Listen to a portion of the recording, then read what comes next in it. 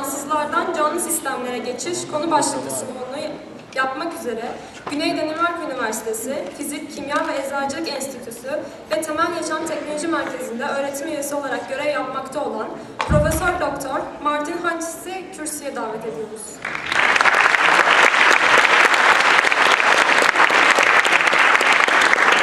We invite Professor Dr. Martin Hanczyc, to the stage. Hanczyc currently works at the University of Southern Denmark at the Institute for Physics, Chemistry and Pharmacy. And he will now present us his presentation, namely Protocells and Early Earth, the transition from non-living to living systems.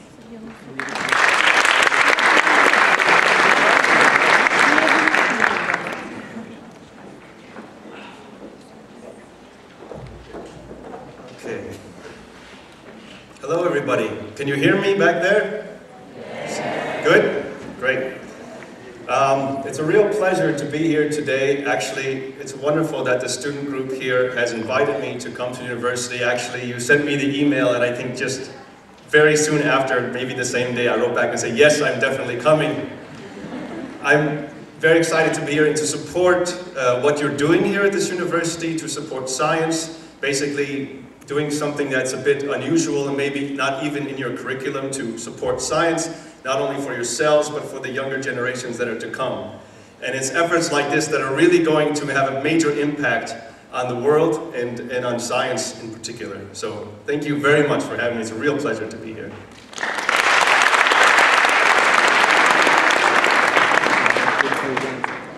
So now we'll get to work and talk a little bit about science. This is a scientific presentation. I know many people here tonight are not experts in this field, and there's going to be quite a lot of this sort of main story that you'll be able to understand from this lecture, even if you're not an expert. But for completeness, there will be a little bit of sort of the technical detail for those who are really interested in how these systems work. I'll go through those slides a bit quickly, but at least they'll be there so you can see a bit of the mechanistic detail of what we're speaking about here tonight. But basically, my research for the last few years is focused on trying to understand something about life. And the way I do it is from a scientific and experimental perspective. And this has led me to work with this system called protocells. And I'll explain what I mean in a moment by protocells and how this relates to a scenario that seems related to the early Earth in the beginning of life. So that's where we're going with this. I currently work in, oops, I tried to advance the slides here. One moment.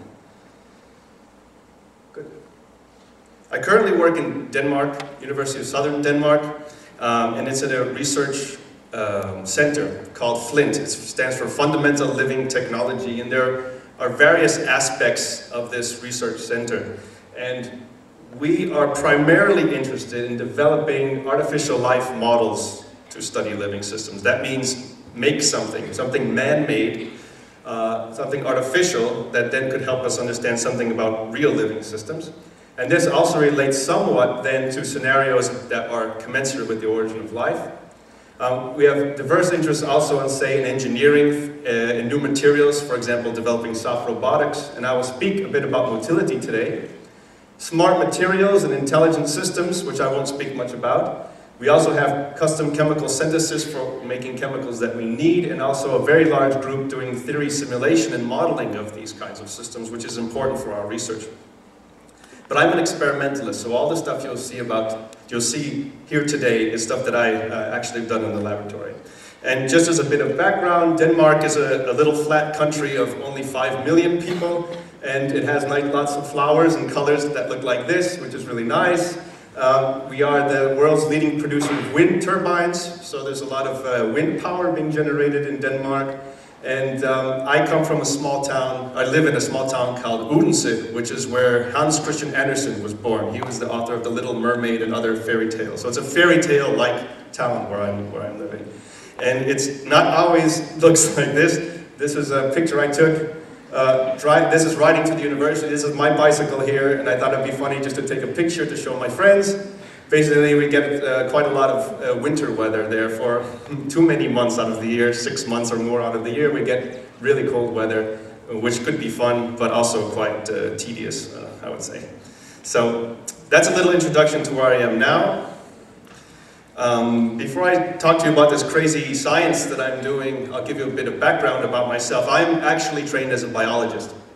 And I went to University of Penn State University in Pennsylvania here, where I worked on biology and population genetics, basically Drosophila melanogaster genetics.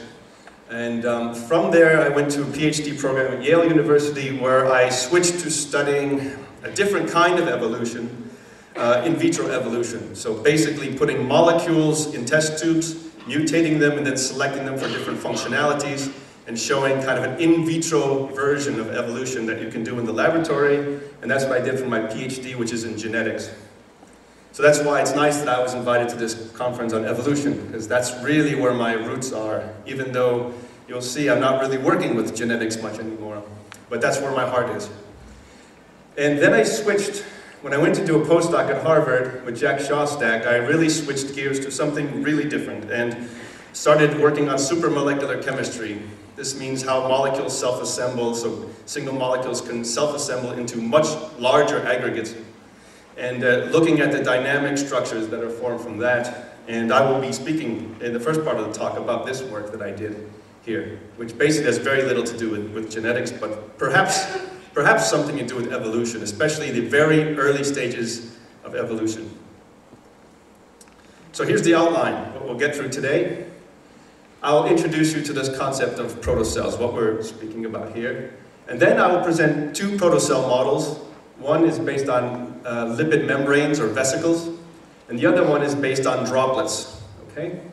Then I'll end up with some little bit about some outreach that I'm doing, and then of course conclude for the day. So we'll go through quite a lot of little bits here, and like I said, some of it is going to be technical and some of it will not be. Just to kind of start the discussion, we of course start with this very small question, what is life here in the corner? When I was studying evolution, I'm really curious, what is this that I'm studying? What is it that's evolving here? And it's not an easy question to answer, and actually no one, I think, has come up with a very good, satisfactory answer about defining life. But we can consider, just by observation, with scientists observing the real world, and noting that biology seems to have a certain amount of order to it, right? It's not just chaotic. There's quite a lot of order, for example, in the DNA and everything else. So we can consider then natural systems that are non-living that also have quite a bit of order. Crystals are natural, you'll find these out there, and they have a very regular atomic structure, right? This is very good order that comes out of the natural systems. Through physics, for example, that you can get this. And physics and chemistry will give you nice ordered structures here. And on the other side we have this ordered structure, which is this crazy looking cat, which could be representative of living things that we would say, yeah, well, this is probably alive, and this crystal is likely not alive. And really kind of playing with this idea, what is it that distinguishes life from non-life, right? And what can we even say about this thing? And it seems like research in the last few decades, certainly longer to 100 years, kind of blur this distinction a bit as we're noticing more and more about how living systems are arranged and behave, and also looking at how non-living systems are arranged and behave. We can then begin to think that there's more of a continuum that could exist between the non-living structures here and the living structures over here.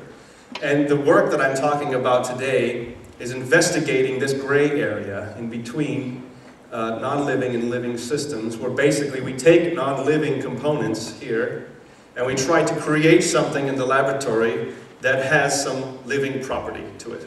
That's really the basic thing. And that thing that we're creating are protocells here now, which I'll speak about. So this involves the creation of new materials and technologies with lifelike properties. And now we have to be careful what we mean by lifelike, which I'll explain as well. This protocell idea, in my view, protocell is an artificial, this is man-made, chemical model of a living cell. And it's a bit of a challenge to do this, because we can consider that a natural living cell has on the order of 1 million different types of molecules in it, right? And they are related to each other in a complex network that needs to then produce something that has lifelike properties. And we hope in the laboratory that we can produce something that looks like life based on a huge decrease in complexity, basically on the order of tens of different types of molecules that can basically do the same job. So we don't even know if this is possible, right? But this is the kind of the thinking that goes into this. It's a highly reductionist approach to understanding living systems. But it's tractable then in the laboratory, because this is very complex. As those of you studying biology, molecular biology, you know this is a very complex system here. We're trying to get to simpler systems that can then teach us about these complex systems, and we hope we can do that. This is similar in thinking to this term synthetic biology, which is very, very popular these days. You know, there's a student iGEM competition, for example. Has anyone heard of iGEM here? Yeah, so we have an iGEM team already this year as well from SDU, from my university. It's very popular right now to re-engineer bacteria, for example, to do some functions. But what I'll be talking about is not really that. It's the more classical definition of synthetic biology that Stefan Leduc here, 1911, said, like other sciences, synthetic biology must proceed from the simpler to the more complex, beginning with the reproduction of the more elementary vital phenomena. So that's how we start. Simple, and then we try to get more and more complex and see where that takes us. So we're not starting with cells, right? I'm not starting these experiments with anything that is a living cell, not even extracted from a living cell. This is all synthesis from chemistry. So what do I mean by characteristics of life?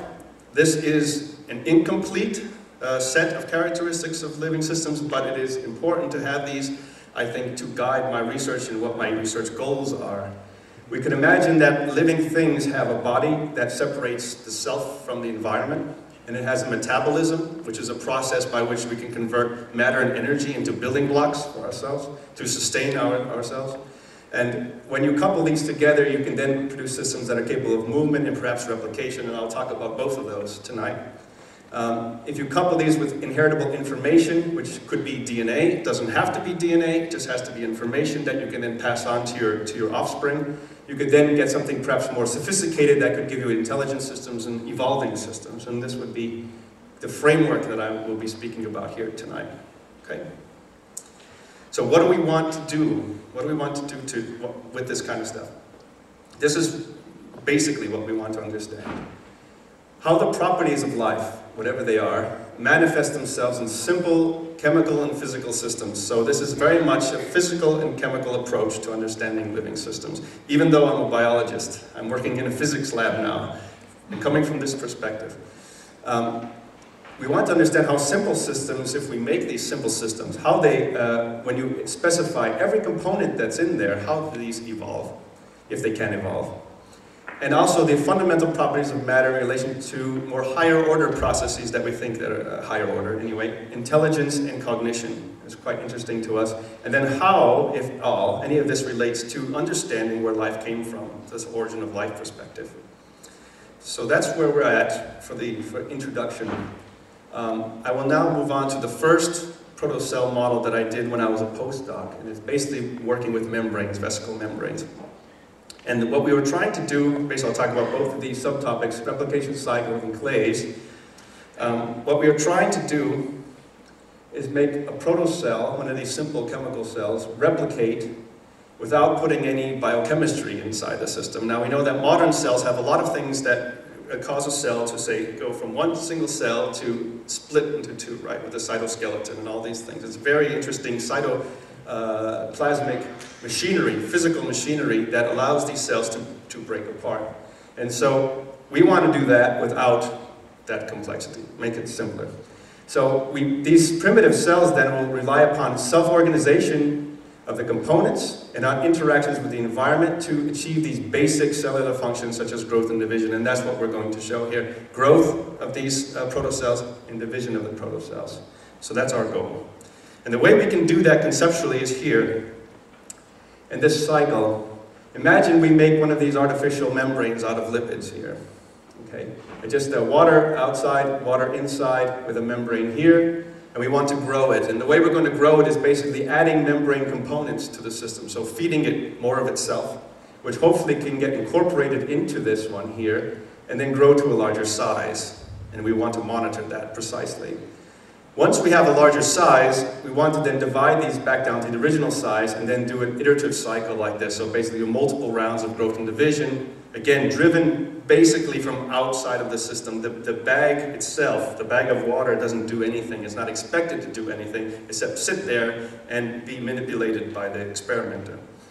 And just for clarity, basically what we're talking about here are these bilayer membranes with some fatty acids, which are amphiphiles that constitute these membranes here. Water outside, water inside, and you make these population of vesicles of various size distribution. And you know you've made these because basically the components here that make up the vesicles are very small supramolecular structures called micelles, and this is a much larger supramolecular structure with, say, hundreds of thousands of these individual fatty acids that make this up. And because you go from these building blocks here that are very small to this larger one, when I say larger, this is, you still need a microscope to see it, to see the individual structures. But they're large enough that they scatter light. So if I take a solution here with the feeding material at the same concentration as in this tube here where the vesicles are, you can immediately see the visual difference. These vesicles are formed here and they start scattering light and it just looks very milky. This is another reason why milk it has this kind of cloudiness to it, because you have structures in there, they're small structures, but they're scattering light. So that's the basic system that we're speaking about here with these artificial membranes. And we can make a lot of these. They're very easy to make because they're formed by self-assembly. Just put them in the mix, just wait, and then they start forming. And so what we want to do is make a whole population of these vesicles here, already made, feed them some of the micelles that are the components of the membrane, and hopefully these will get incorporated into here to make grown vesicles on the other side. And the way we do this experimentally is shown here. This is my lab bench. Basically, we have a little test tube here with some cloudy little vesicles inside that I put in there. And I'm going to grow these very slowly by injecting the components, the food components, from these syringes here. It's very slow injection here, and a stir bar here to stir everything up. And this is under argon, so no oxygen comes and interferes with our system. And this is how basically one of our protocell growth chambers, if you want to call it that, looks like. It's very primitive, as you can see, but it's the proof of principle that counts in this case. And so we could monitor the diameter of these vesicles over time. And this is just diameter here, time here. Over the course of a few hours, we see then the diameter is slowly creeping up with these vesicle systems. So we know by this test, which is dynamic light scattering, and other sort of more precise tests, that we can grow vesicles in a controlled way if we add in the food very slowly over time. That seems to work just fine. And one of the outcomes of this, which is interesting for those of you studying biochemistry and biology, is that we can actually generate gradients with this. And gradients, of course, are very important in biology. For example, energy production. You need gradients, and that's the other reason you need membranes in biology, to create separation, to make a gradient, then to drive some sort of chemical reactions. We get some pH gradients for free in this system because we have a preformed vesicle here, bilayer structure. We're adding in the food source over here, which gets incorporated here. So you have an excess of food source in the outer membrane here, but you have an inner membrane as well, which doesn't have enough stuff in it.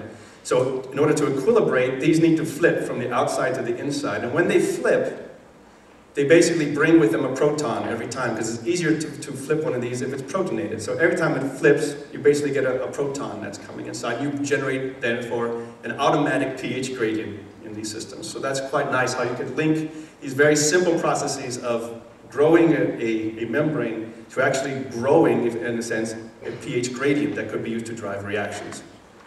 So that's part of the story. So we played a lot with this growth to get it right. Now the process, when I left it basically, it was about 90% effective. So the stuff that you put in gets incorporated 90% of the time, which we thought was good enough.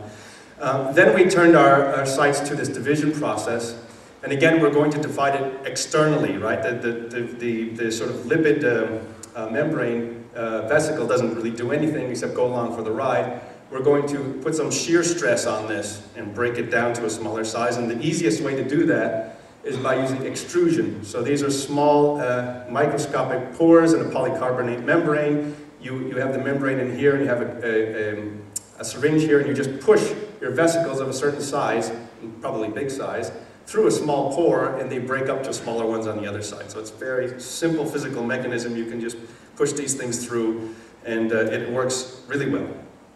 With very minimal loss of contents, by the way. So if you want to put something interesting inside, some interesting molecules, you can preserve those inside. So then we just did a proof of principle, put our vesicles in a tube, add in the food over time so the vesicles grow to a certain size, take a portion of the population, extrude it through one of these filters to divide it to these smaller size, and then repeat the whole process over and over again, and then monitor the dimensions of the vesicles over time. So here's the diameter again, and this is the step and cycle number, okay? This is a size distribution. When you have, we start off the experiment, we have vesicles that are about 80 nanometers in diameter, so very, very small, right? And then we grow them, and then we divide them, grow them, and divide them, and we just keep going with this. And so we're able to demonstrate, just by these simple physical, chemical principles, that you can drive a replication cycle in these very primitive systems, which is very crucial if you're thinking about, think about evolution in these systems. You need replication. So that's kind of the story there. After I left that group, another person took up my system and actually made a visualization, which I think is important to understand what's going on here. So up here in this micrograph, it's a fluorescence micrograph, you see little points of light. These are vesicles, okay? These vesicles have fluorescent dye inside of them, which is why you can see the points of light. So it's basically this with some fluorescent dye inside. And they added in the micelles the food like same way I did. And what they can see happening here is these round dots then get extended into these worm-like structures here. And you can see it again here. This round one gets some worm-like structures here. And then they just do division by blowing on the sample. Just a little physical agitation, because they're very unstable, these worms. And you just blow at them, and they collapse and form these smaller droplets here. So you can then do a growth and division cycle, and this is a good illustration of how you can do that with these very primitive things. There was a side note with this research that I think is related to the origin of life, and I'll go through that just quite briefly here, because we found something quite unexpected and interesting happening. Basically, I was talking about basically body here, and not really metabolism, but basically adding food to the system that is incorporated into the body to form this replication cycle here. No inheritable information in sight, as far as we know. So we decided to add something could be considered inheritable information, basically strands of RNA to the system, and some clay. So this is naturally occurring clay that you would find, and it's called montmorillonite. And we added in small pieces of RNA labeled with a red fluorescence marker so we can see where they go, and basically do some microscopy, and we see some clay particles here in the microscope, and the RNA, which is red, is stuck all over these things. So the RNA loves to associate with clay particles. That's good. So we have something that could be considered information on the clay. And the surprising thing then came when we decided to add some of the food stuff, these lipid molecules, the food stuff to the system, which are basically labeled with the green fluorescent marker so we can see where they go. And what we found was that these clay particles help to organize a membrane around themselves. So what we're left with are a lot of these membrane structures here. You can see membranes within membranes, small, big ones, all kinds of ones, thick ones down here. But what we have is a huge complex vesicle here. And inside it has clay particles with RNA stuck to them, which has organized its own encapsulation inside of a membrane. So that was quite interesting, that all you have to do basically is mix these components together, self-assembly takes over, and starts to make structures that resemble, at least very, very crudely, the architecture of a living cell. That's the point with this. And the reason that this clay is very exciting, I mean it's a natural occurring clay, is that it was found by Ferris quite a while ago now, 96, that these clay structures are actually, at atomic resolution, they're very regular, nice ordered clay structures that then absorb molecules on them, organic molecules, such as the monomers that make up RNA. So it could absorb some monomers of RNA on the surface here and catalyze the formation of RNA polymers, short ones, but still it can do the chemistry that's required to turn monomers into polymers.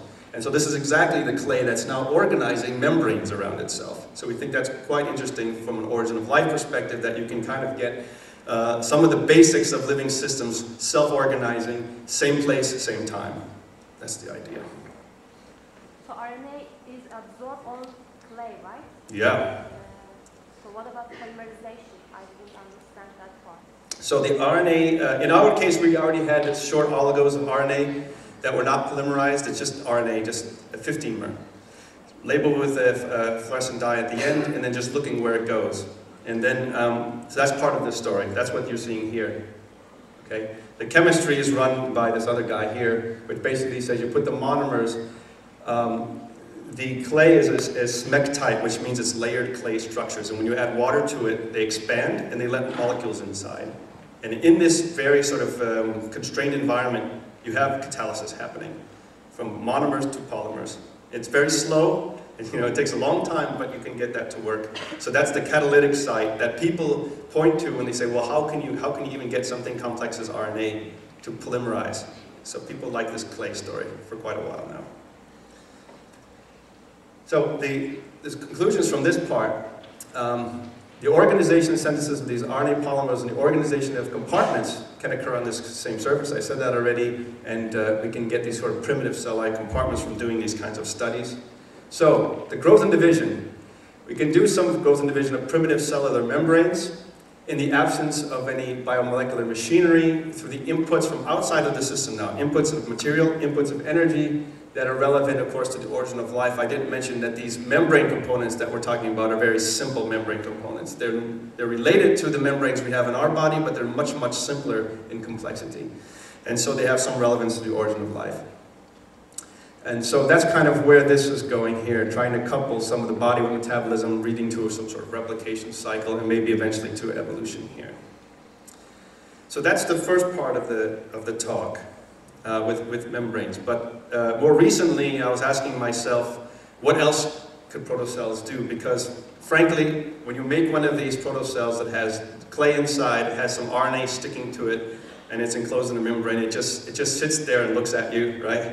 You're looking at it, and the microscope is just looking at you, and the only way it's going to do something is if you feed it with something, right? And who knows?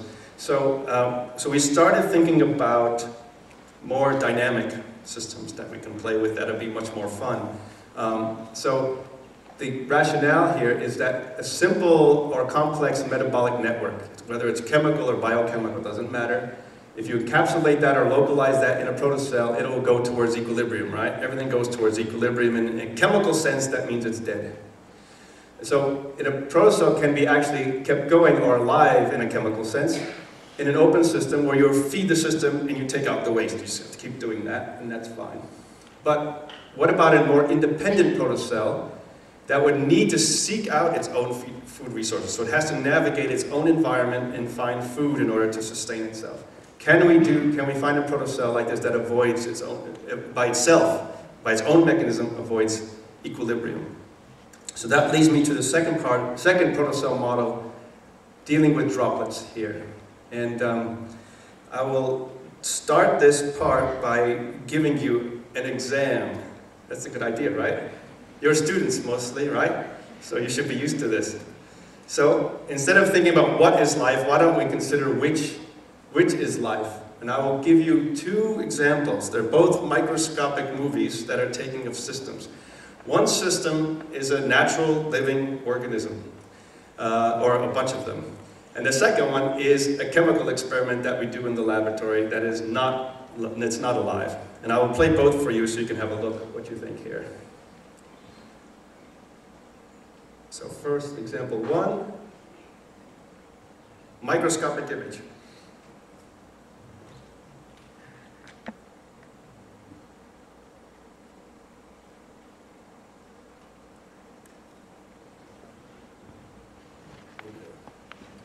It'll run again so you can see it again. Remember, you're going to be tested on this, so you have to pay attention. Okay, so we'll run the second one now.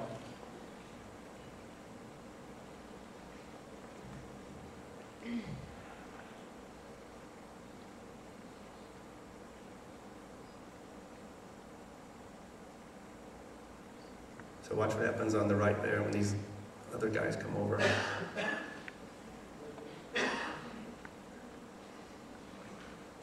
Okay, so you like these? The movies are fun, I think. It's a good way to represent this. So let's go to the exam now. So who thinks example 1 is a living system? Okay, good, living system for number 1. Okay, who thinks system 2 is a living system? Yeah, I think system 2 beats system 1, but not by much.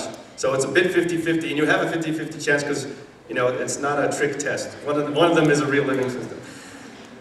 Before we get to the answer, I'll give you the background behind the experiment that you're seeing here. I think this was, in my study of the history of this field, this is the first protocell that was ever made. This is by a German guy named Büchli here. You can see him there. He's wearing his lab coat, which is great. This looks really serious. Nice beard. And he's a German zoologist. And he was fascinated by the amoeba. So fascinated that he wrote a book that is like that thick on the amoebas. Yeah, he was really obsessed. But what he wanted to do was actually make... He was very fascinated by the way the amoeba moves, right? It sends out this pseudopod, right? It kind of has a little feeler, and then it kind of moves around and finds which way to go. So it distorts its own body while it's moving along. And he was so fascinated by this that he wanted to make a laboratory model of the amoeba so he can study how it moves. So he made something that moves in the laboratory that resembled the amoeba. And I won't show you this because I will show you something later. But basically, he was observing, when we went back and did these experiments, microscopically, we can see these kinds of structures here forming. Just all it is a sodium hydroxide in olive oil. That's a simple chemical system here. Does anyone know what sodium hydroxide does when it comes into contact with olive oil? It breaks bonds. Anyone? So this is a very classic reaction called a saponification reaction. That means that you're making soap. This is how you make soap. You start with fat or oil, which is a triglyceride. You add a lot of base to it, and you break the bonds, and you precipitate out the stuff that's there. Basically, that's this. This is the precipitate here. So you're basically making soap. So that's how he found this chemistry, I guess, just from soap makers. And he was able to make these very dynamic structures here that appear to like blob around, move around, and also interact with each other, and leave some sort of chemical trails as well in these systems. So I think this was the first protocell, and that's what you're seeing in these things here. Basically, whoever voted for example 1, you're wrong, I'm sorry. But you picked a really interesting system. Oh, sorry, this is the living system. Sorry, you're right. This is dictyostelium. This is slime mold. So this is going from a single-stage organism. It's a population of organisms here, sending out secondary messengers that diffuse through the population, and they basically then condense to form multicellular organisms. And that's how this looks. It's amazing how this organism can do it. So this is a real living organism in this one. And this is the Büchli system. This is the stuff that he was looking at. He didn't have a good microscopic representation of that system like we have here. But anyway, this kind of communal behavior that you saw, if I do this again, I think it's fascinating. When these come in and invade the population here, they just scatter, right? This is behavior, in my opinion. This is not a living system. This is water and oil, right? It's a simple chemical reaction, a soap reaction, but you're getting stuff that is basically acting communally and seems to be having higher order kind of behavior going on. So this is what really fascinated us about these kinds of oil systems, what you can actually understand about living systems based on oil droplets or water droplets in that case. And so we started working on this, making protocells out of basically oil droplets in this case. So we're working with oil droplets. And when you work with oil droplets and you put these in water, they don't mix, right? They will just sit there and nothing will happen unless you do something to the system or something is done in the system that destabilizes the whole thing, and then you get some dynamic processes such as movement, and we will talk about that here today. And here's an example of what I'm talking about. You put oil and water, they don't mix, so you have self-assembly of these kind of oil droplets. And what you're looking at in this movie is 2 water pockets here, 2 different oil droplets in each water pocket, and the color is not important, there's no chemistry there. And I'm going to add a chemical activator to this, because this is just sitting there. This is a quasi-equilibrium system. Nothing is happening. Here comes the chemical activator added to the system. The system now becomes dynamic, and it responds to this chemical impetus by moving towards each other and then fusing into one droplet, which now is the stable state of the system. And this is the control here. So this is basically what I'm talking about. Oil and water don't mix, and they're not going to do anything interesting unless you put something else, add something else into the system.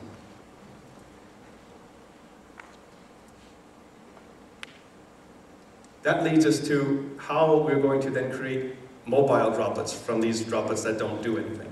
And what we did was take the same oil droplets that you saw in the previous video, and instead of adding the chemistry from outside, right, we add the chemistry inside the oil itself. So we put some oil in there. This is a precursor, it's called an oleic anhydride. It's an oil phase, it easily mixes with the oil droplet. And in water, at high pH, it hydrolyzes to form these surfactants here, basically oleate and 2 protons. That's the simple one-step chemical reaction that we put in the oil phase. So it has its own fuel on board, let's say. And the reason that this is important is we consider that biological systems, the behavior of biological systems has a lot to do with their own internal mechanisms, right? Living things aren't doing things because someone's always pushing them around, right? We want some kind of autonomy in these kind of protocell models. So we give it its own fuel source that it can do something with. And when we do that, we have a droplet that would normally just sit there for the entirety of the experiment, and now we have a dynamic one. And we can observe that even macroscopically. We make the previous vesicle ones are only microscopic. Now we can make microscopic and macroscopic protocells that you can see with your eye. So this is a pool of water here with a pH indicator, which is blue at high pH. It becomes colorless around pH 11 and below, and these are the different chemical components here of the system. And when we add the protocell here, which is coming, it's a red one, it breaks symmetry. This is faster than real time, okay? 8 times real time.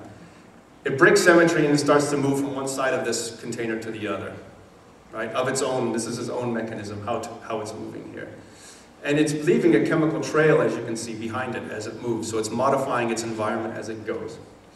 And this, depending on how you set up the experiment, can last from minutes to hours, okay? And there are different kinds of motion that we observe when we start playing with the system a bit, but this is the basic kind of motion that we're speaking about. Self-moving droplets leaving a chemical trail.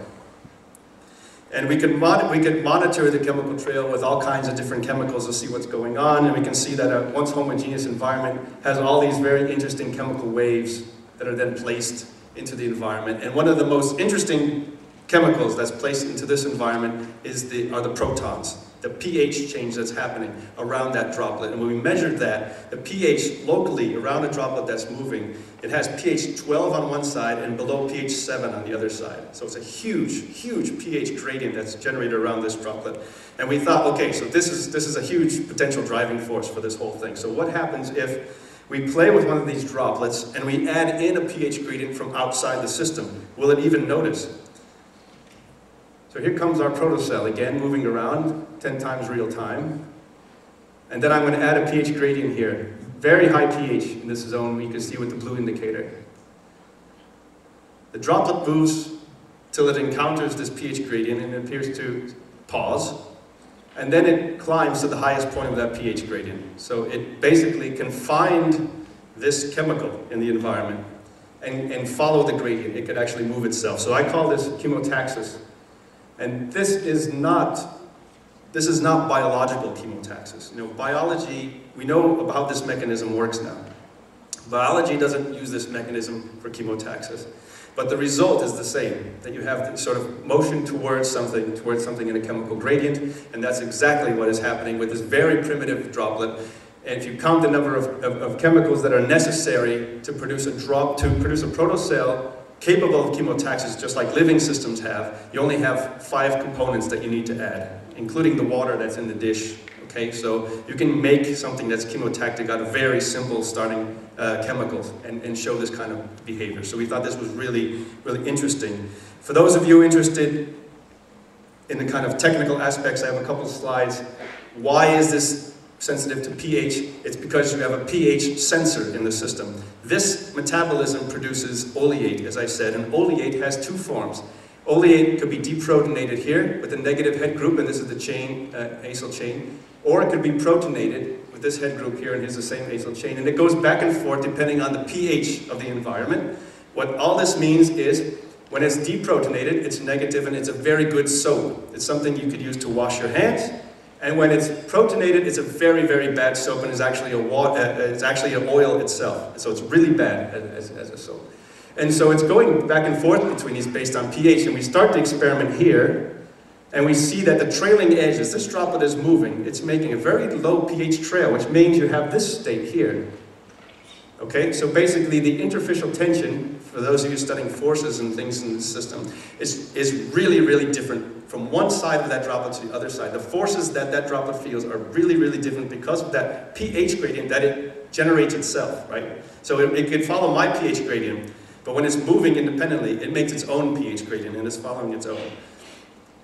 Just another note about the mechanism here, if you're interested in how this thing moves, you basically could, it's kind of shown here in this image. When it comes into focus, this droplet is slowly moving up this way across the micrograph, and it has a convective cell.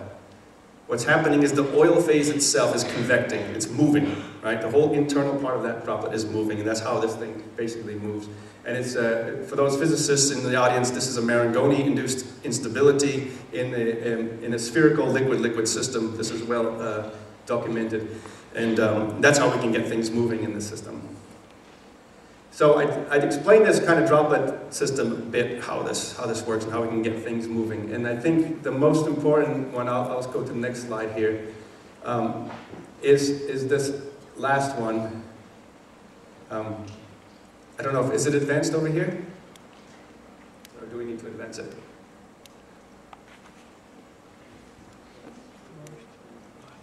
Yeah, just go to the next slide over here on this. Oh, thanks. Perfect.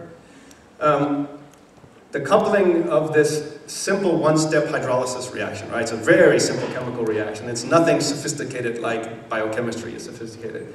In this spherical oil droplet sustains now a mobile and non-equilibrium state over time, which I think is the most fascinating part of this. It's a completely artificial system, right? There are no living organisms that are made of oil, right? So this is very much an abstract system. But what it's doing is it's using its own internal mechanism to avoid equilibrium, and it's doing that by moving, and it's exactly what we are doing, right? We are moving, and we're going and we're eating things because we're continuously trying to avoid chemical equilibrium. This is what life does. And so this little simple chemical system has found a way also to do exactly the same thing, avoiding equilibrium by finding food in its environment, basically. So I want to move, once you get things moving, things become very interesting, I think, from a certain perspective, certainly from an observational perspective. Once you start getting chemical experiments that move, very strange things start happening. And so I will move now to this idea of collective behavior. What happens when you're looking at more than one droplet? And it's interesting from a perspective, from a lot of different perspectives. You might consider what's happening collectively in human populations, but we can certainly say something about insect populations, which probably are less sophisticated than us in some ways. That this is a termite mound here. Very small insects are basically leaving chemical trails behind them to tell other insects, don't build here, right? Just by doing having very simple chemical communication between these insects, it can produce elaborate and sophisticated architectures like this termite mound here. You know, you break this and they will rebuild it, right? So they know what they're doing. They're very good at this kind of thing. And we think it's based on very simple principles. You have insects that are moving, carrying cargo, and leaving simple chemicals to say, do not build here. And then you can get weird things happening like this. We think that we can get the same flavor of behavior from our simple chemical protocells because they're moving and they're sensitive to the environment, right? As we've seen. So I'll just show some movies here to exemplify this kind of collective behavior. We're going to put more than one protocell in an experiment. So here's the dish again. It's a macroscopic experiment, so something you can see with your eye. This is an inactive droplet. It has no fuel in it. Okay? And we're going to add in an active droplet, a blue one that has the anhydride fuel, so it can move, and then we can observe behavior.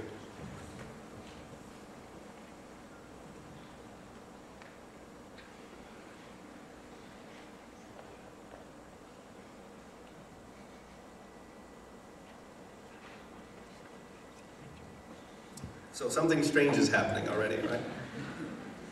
It's very strange. They like each other. They do. They do. I think red and blue, by definition, likes each other, right? I think that's what people say.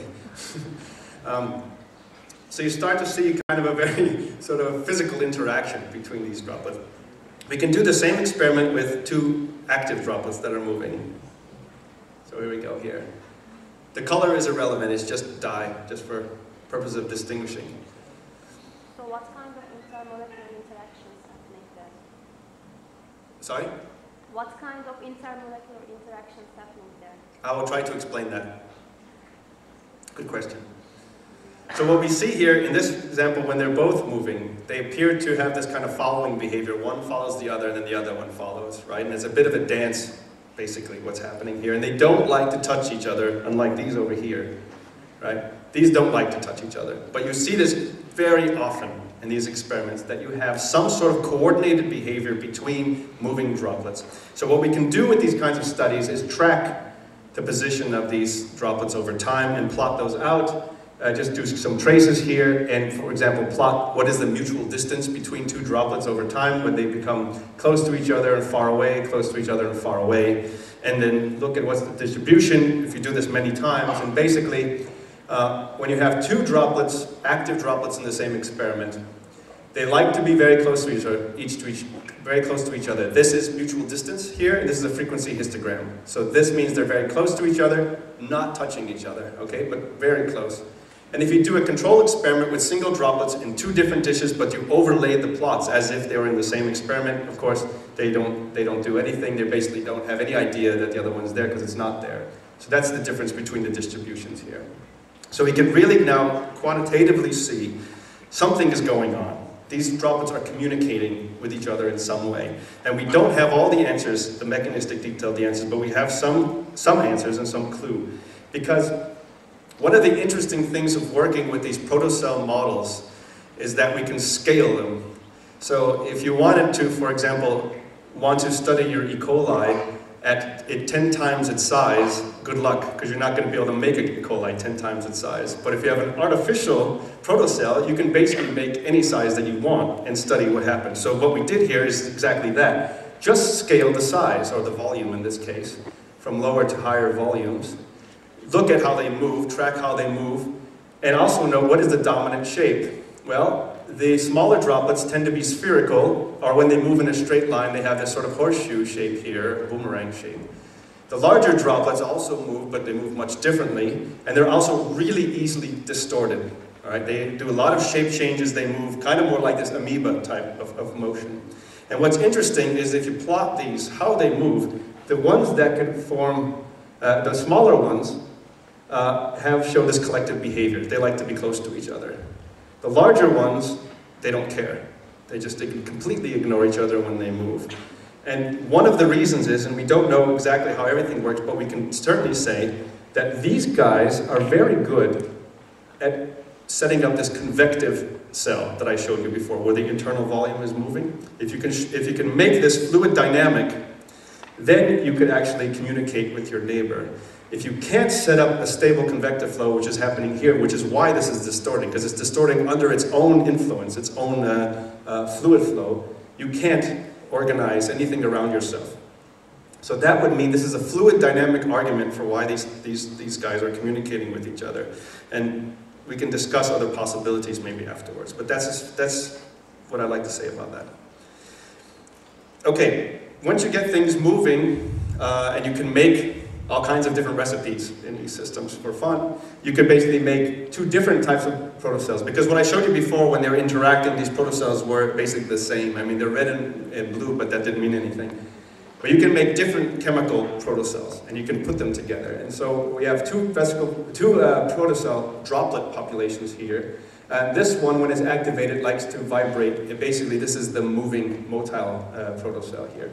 The second one, when it's activated, it likes to come together and fuse into one big protocell. This is the simple system, the simple rules. And so we can play a game putting both of these in the same system.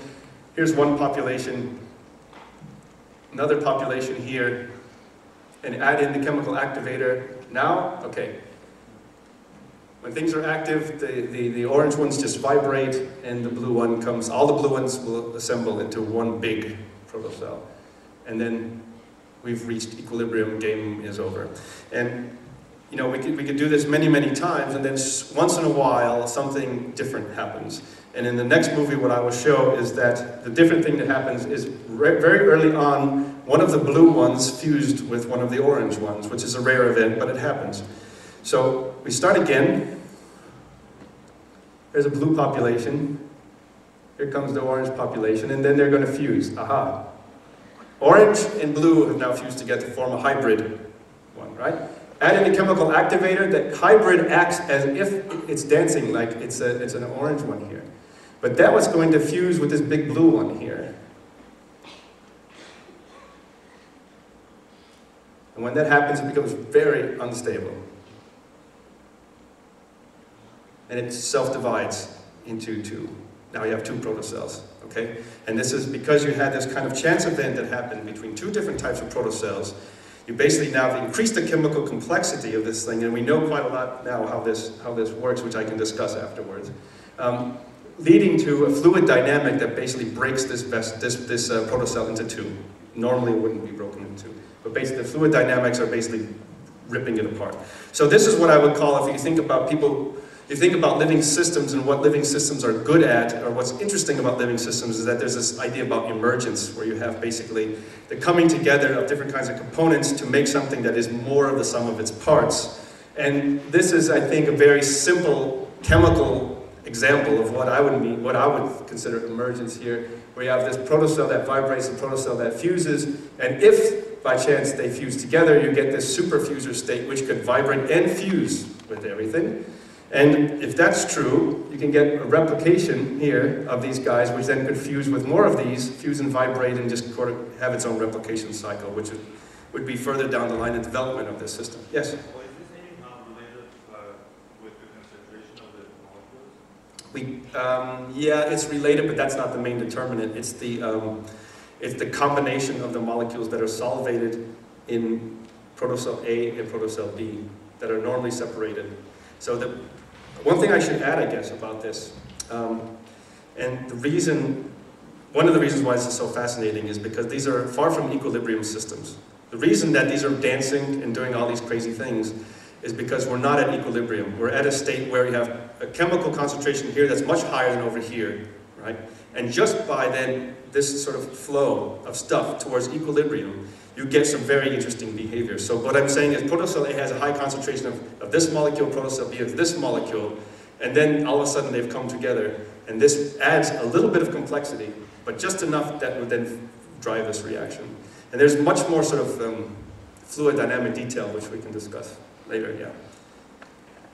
So there's a bit of origin of life context I'll just briefly mention here with regard to this droplet protocell system, because I basically have tried to make the simplest, purest protocell that is able to move and show this chemotaxis behavior, for example. But this has nothing to do with the origin of life, because basically I'm buying this stuff from Sigma Aldrich in purest form I can get, right? I mean, that's what we do in our labs, right? The early Earth, if you want to consider what kind of environment that could have been there, I mean, there was a whole mess of stuff. People talk about a primordial soup, for example, right, of molecules. And that has nothing to do with 99.9% pure chemicals. It's just, this is a complete fabrication, and I think has very little or nothing to do with the origin of life.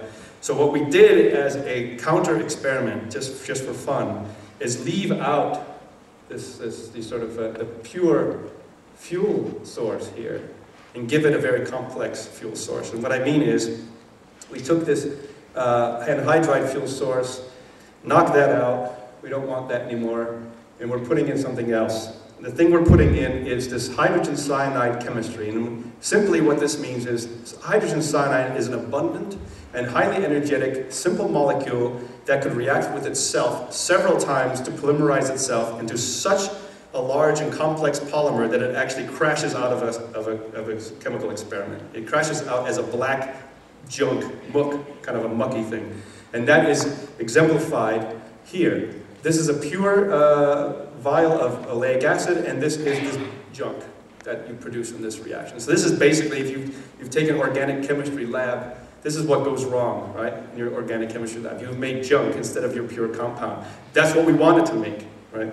So we made basically a primordial soup out of this hydrogen cyanide, and we switched that into the oil droplet as a source of fuel instead of having the pure stuff.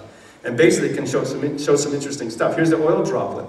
The black stuff that you see that's inside, black stuff that's at the interface, the black stuff that's outside is the polymer. So it's a mess even setting up the experiment. This black stuff just goes everywhere. And you start observing this under the microscope. And this is the first few seconds of one of these experiments. You'll see the droplets here. I think it's this one first. This one starts, so some internal motion here. Okay, that one's going. Now it's convecting. This one's there's fluid flow in this one, it's convecting. And then finally this one then starts to catch up and starts convecting and moving around in the system. Okay, so we can basically fuel movement of these oil droplets, not with pure chemicals, but with a completely complex mixture of junk. How complex is it? We don't know. An estimate is 50,000 different types of molecules that are there in very, very minute quantities is what we're putting into this system. And it has to organize itself out of that soup, which I think is much more relevant to the origin of life. When you think about how life could have gotten started, self-assembly is a big one, right? We need self-assembly to bring molecules together in some way. But there may be other mechanisms that we need to consider. Self-movement could be one of those. And this is a good example of how you can actually organize self-movement from a very, very complex and uncontrolled starting point. And just for fun, you can get these convecting and moving primordial blobs here to respond to a gradient. This is a pH gradient, and they very much like that and will move into the grave. So they'll do chemotaxis as well, which is important for this argument. So I think the conclusion that's most interesting about this, which I'll just say briefly, is the fuel here is not explicitly defined, right? You imagine that to get something moving chemically, you would need pure components. That makes sense, because you can imagine there are a lot of things you can put into your chemical experiment that would actually stop the system. There are inhibitors probably everywhere. We don't purify anything, so there are fuel molecules in here, and there also are inhibitors in here, and everything goes into the pot. And the point is it has to then find its own fuel source and exploit it on its own, and that's what it's able to do quite easily in these systems. Okay. So the simple oil droplet that I've been talking about here has these lifelike properties, basically movement, environmental remodeling, chemotaxis, communal behavior. Even prebiotic tar-like substances can animate these oil droplets, as we've seen.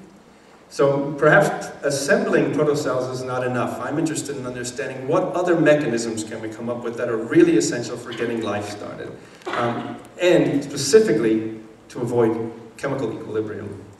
And so movement in this case and chemotaxis, I think, are really good at doing that. And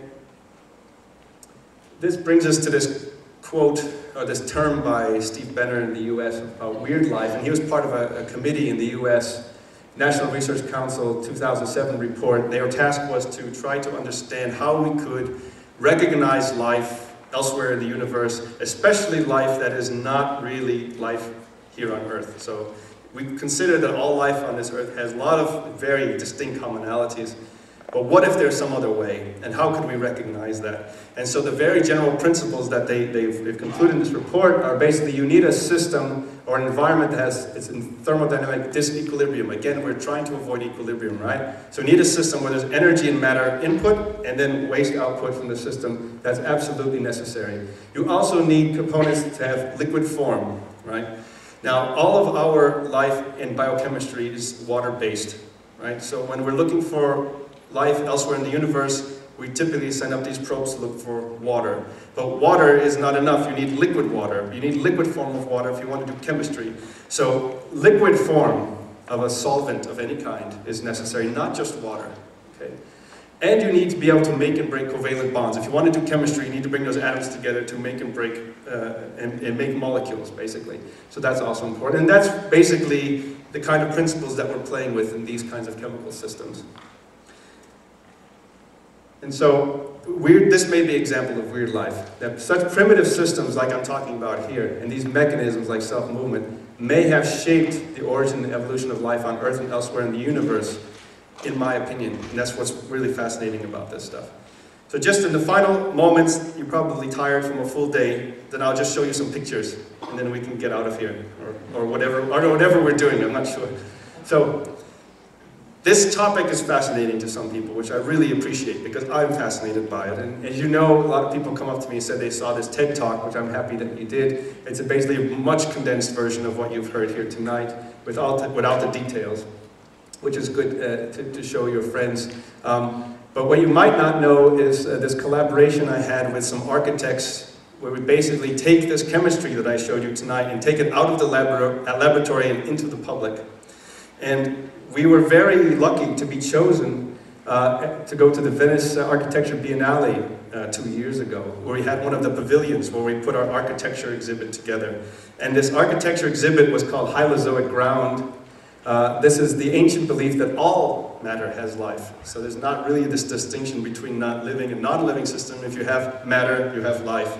And this is what we were kind of playing with this exhibition, bringing these ideas to the general public. And this is just the collaborators here from Toronto and London. These are all architects, and then there's me. I have no background in architecture at all, so I don't understand a lot of that part.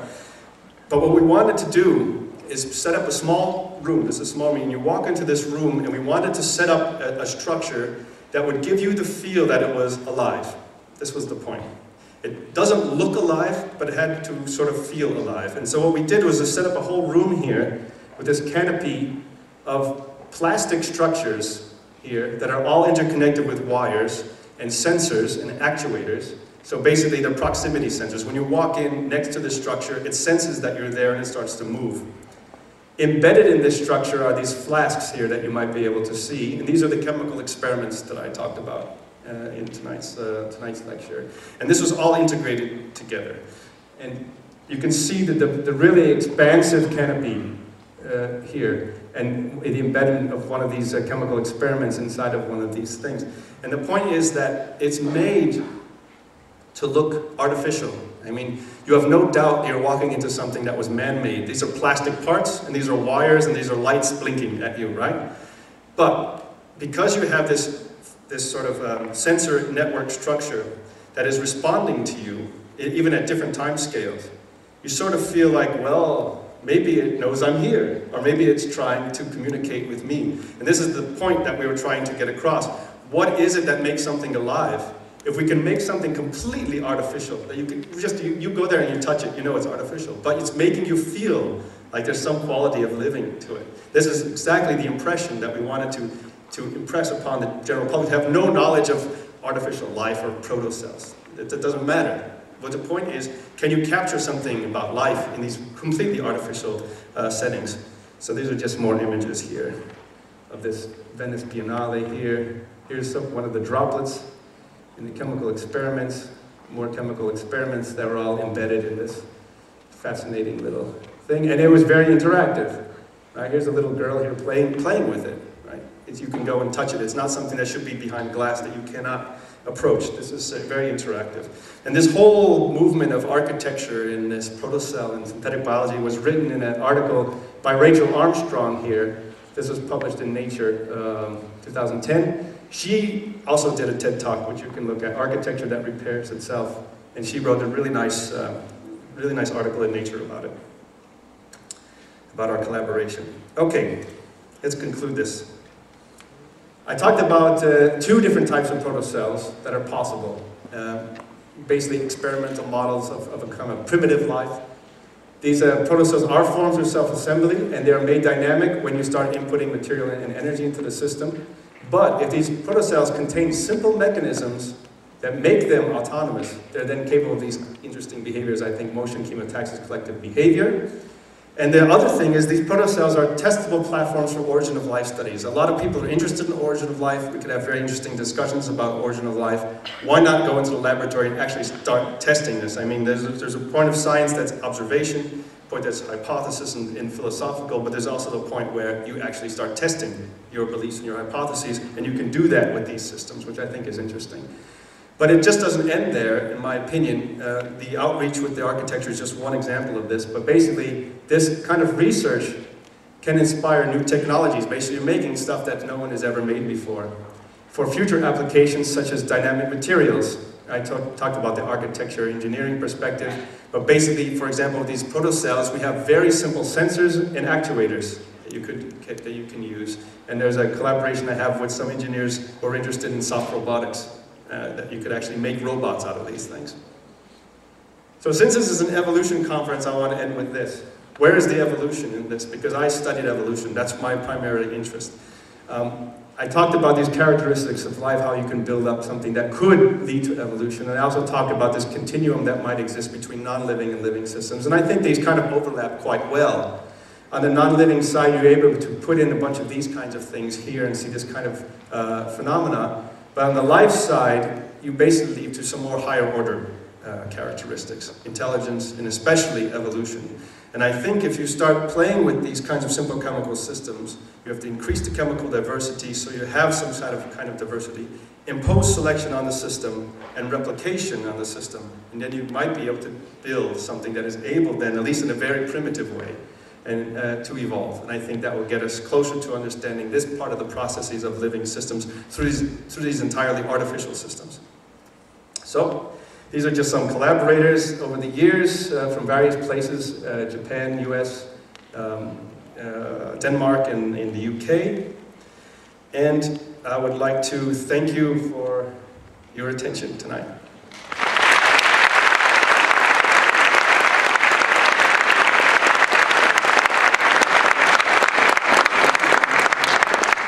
I believe the format involves some questions, right? We can do that. There's also an opportunity. I can show you one of these chemical experiments. I can put it on over there if you want to see that. Does anybody have interest in that? Yeah. Great. Let's see if this works. Very great. So, are you my assistant? Great. My beautiful assistant. Would you mind adding some olive oil to the dish on the overhead, please?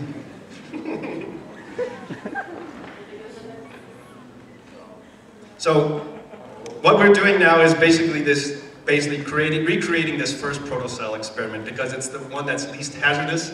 Right? A lot of the moving protocells I showed you are best done in a chemistry laboratory.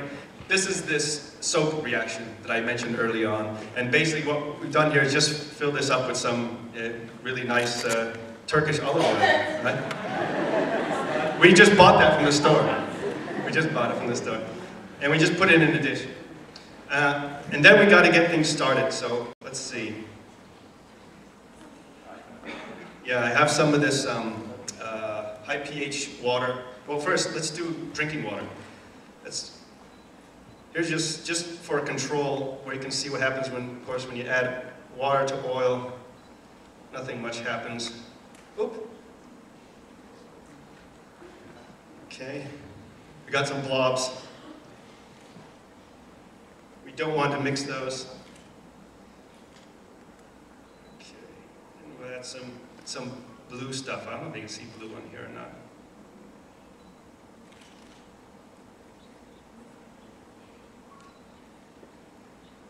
So this is a slow reaction, of course, making soap. Oh, you can see what's happening here. Good.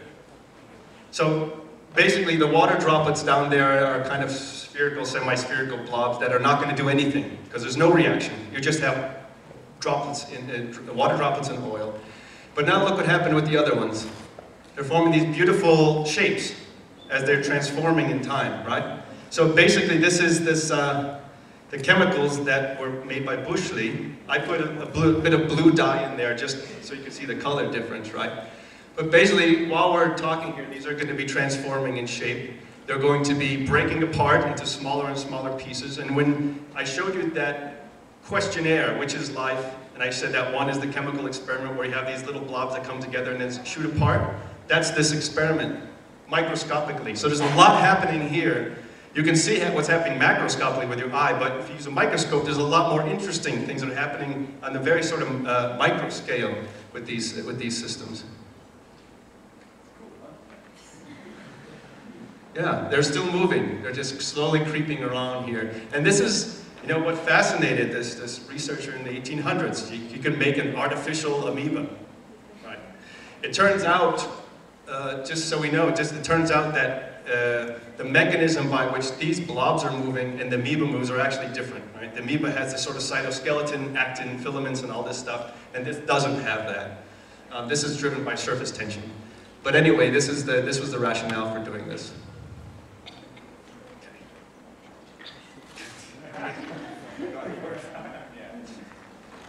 So what's next? That's it. Questions? We can have questions, yeah? Please.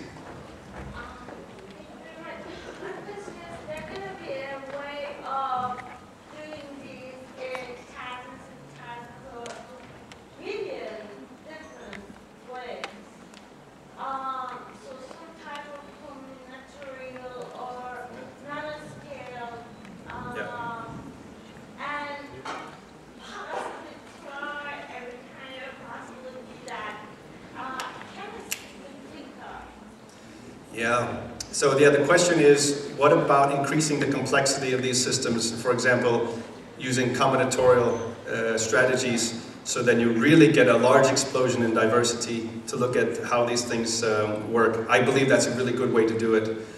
Of course, the problem then becomes that we cannot actually physically make all the experiments that could lead. I mean, there's just too many experiments to do. So we have to think of a smarter strategy for doing it. And yes. And one is you could, if we're advanced enough, we basically throw in the molecular complexity that would be combinatorial complexity, and then impose selection on the system. So we don't really have to necessarily control everything, which would then give us a big pool, big library to start with, and then try to narrow down which are the interesting compounds which would give you interesting behavior, which basically fulfills a fitness function of some kind, right? So yeah, that's a really good strategy. Like I said, up until now, we try to keep things simple so we can kind of understand the physics and the chemistry of the system. But just that experiment with the primordial ooze starts to get at this point that you're talking about. Yeah, we'll get there. Thank you.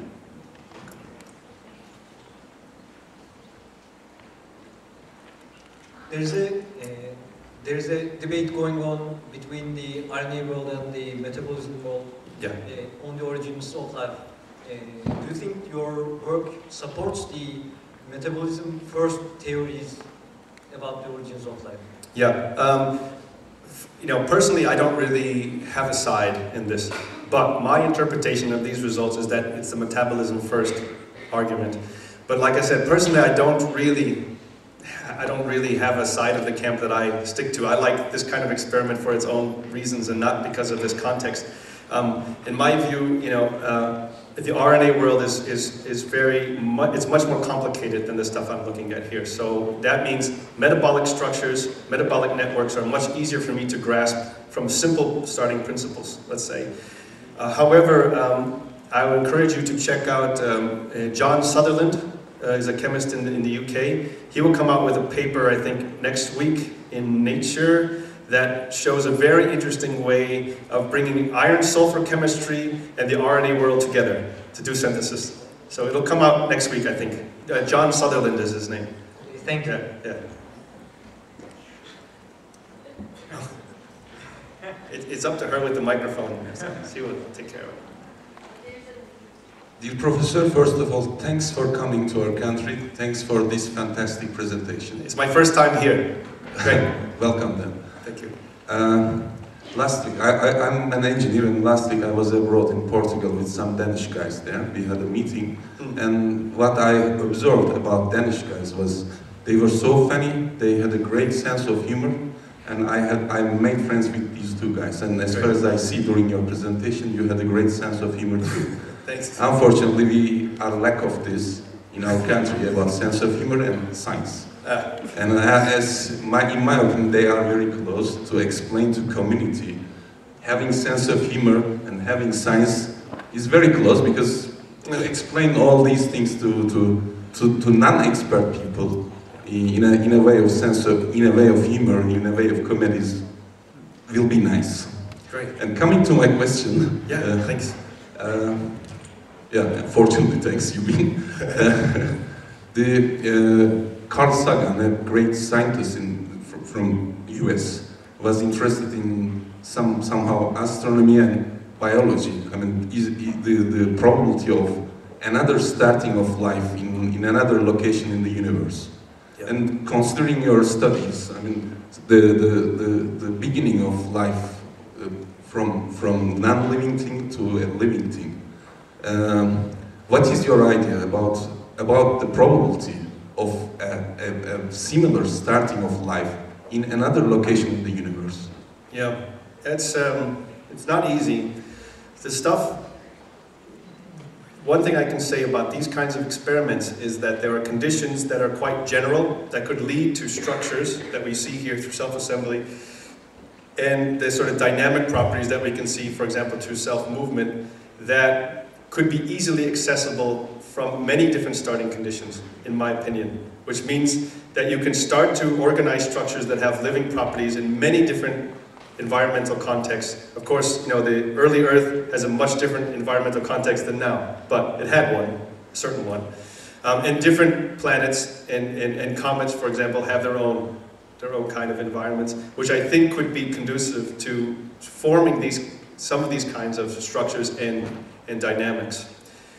The problem then becomes, does this have any relevance to the origin of life? I mean, I'm showing you basically some interesting tricks, right? I mean, these are fun things to study, and I'm learning a lot from them. They're not alive, and I don't know if they ever will, for example, be able to show a kind of evolution that living systems show. So, in a sense, that perspective, I don't really know that even if these simple mechanisms are easily accessible and could happen in many different contexts, whether this would actually lead to sort of multicellular life, or whatever you want, something that could really transform the whole ecosystem, like the whole environment. Like, you know, the oxygen that we breathe is a pollutant by, you know, organisms that existed billions of years ago, right? They made oxygen for us to breathe, so we're living on pollution. Right? This is a huge transformative environmental thing that happened.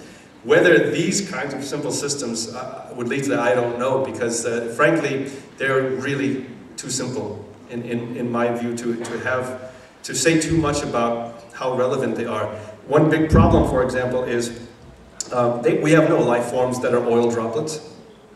You can do chemistry in oil droplets. You can do these things that I told you about. You know, you can solvate DNA, single-stranded DNA inside of an anhydrous phase. It's modified DNA, and it binds together to form a helix.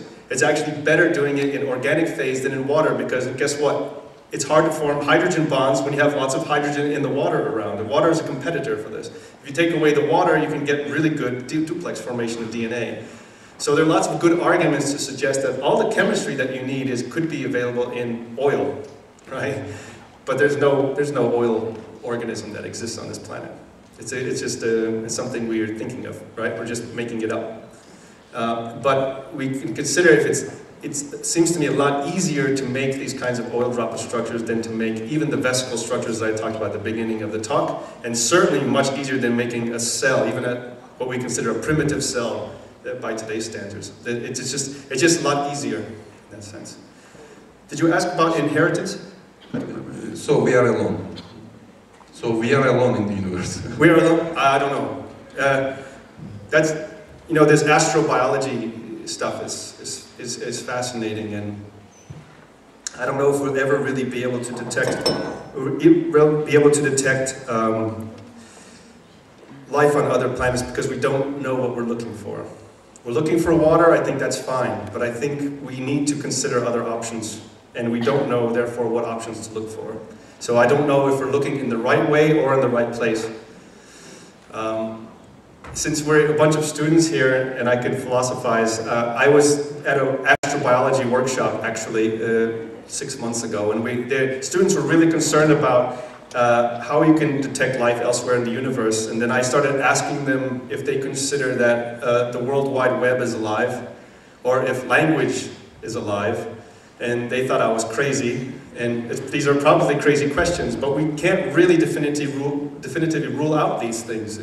I don't think we really know what life is on this planet. And if we don't really know what life is on this planet, how are we going to find life on other planets? That's only my personal perspective, but you can quote me on that.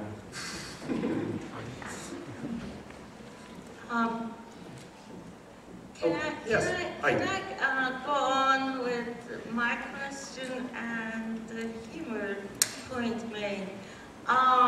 Well, there is a humor for you. Even if as scientists we produce a living cell and producing itself, there will be, from the scratch, there will be a lot of people in the world still denying evolution. Yeah, it's a moving, first there are a lot of considerations with that point that you just made. It's a moving target, right? If I can produce something that has all of those characteristics of living systems, including evolution, right, in a sense, it's still going to be man-made, it's still not going to look right, and there will still be people who will say, well, that's not living. And that's perfectly fine, because people have different opinions, and that's fine. It's just, from a scientific point of view, if I have a hypothesis that I want to test, I will just test that hypothesis, and then I will move forward with my research. So that satisfies me to produce an artificial system that is evolving, even if it's not biological evolution. So there will be people who then agree with me and people who disagree, and that's the way life is. I mean, what do you don't want, if you convince everyone, then life's boring, I think. Yeah, right, and it becomes humorous. Yeah. So. Yes, now. I have a question now. Great.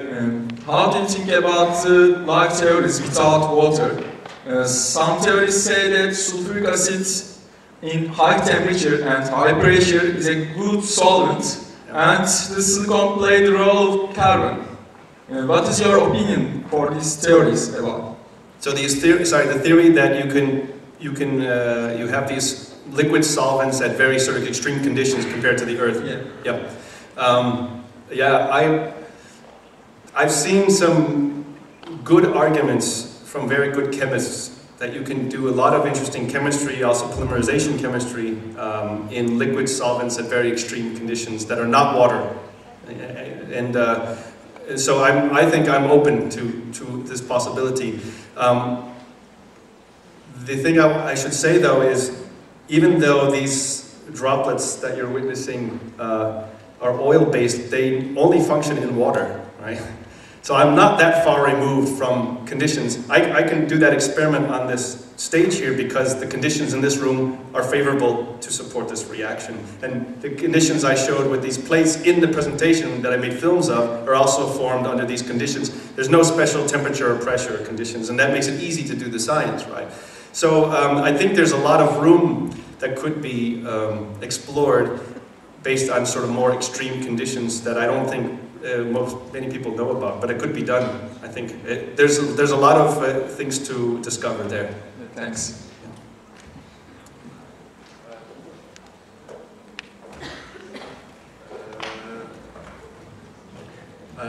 Arkadaşlar burada son sorumuz olsun. Buradan MTA Müzesi'ne gideceğiz zaten. MTA Müzesi'nde soru sormaya da devam edebiliriz bence.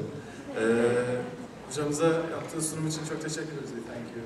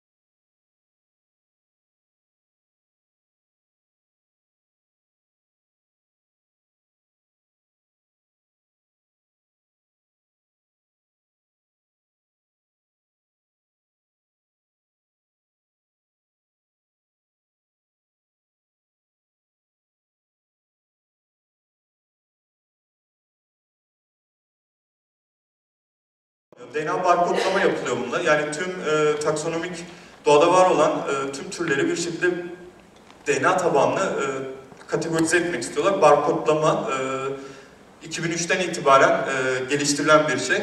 Son dönemlerde farklı markerları da dahil etmeye çalıştılar ama oldukça fazla kullanılıyor.